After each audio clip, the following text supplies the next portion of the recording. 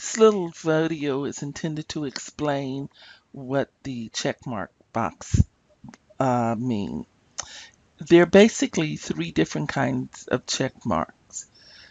First of all, let's say this.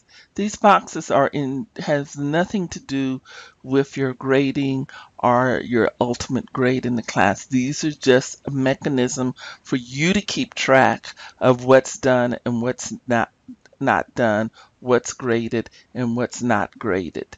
It doesn't it's just a tool for you as a student. So having said that, there's the check mark boxes can be with dashes like this one is around it.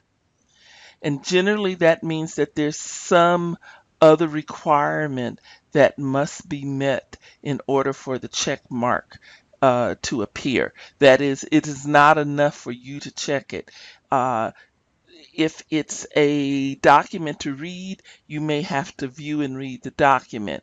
If it's a quiz or an activity that is graded, it may has to be it, it may the activity may need to be graded.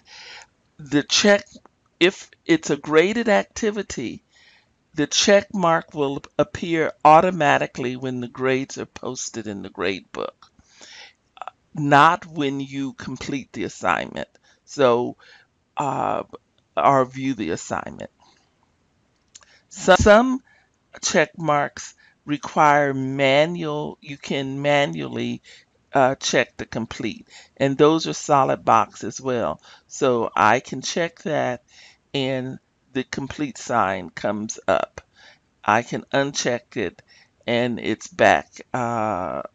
So the solid box are often things that you can mark as complete, and usually those are with things that are optional as so. If you have any questions, post them on Moodle.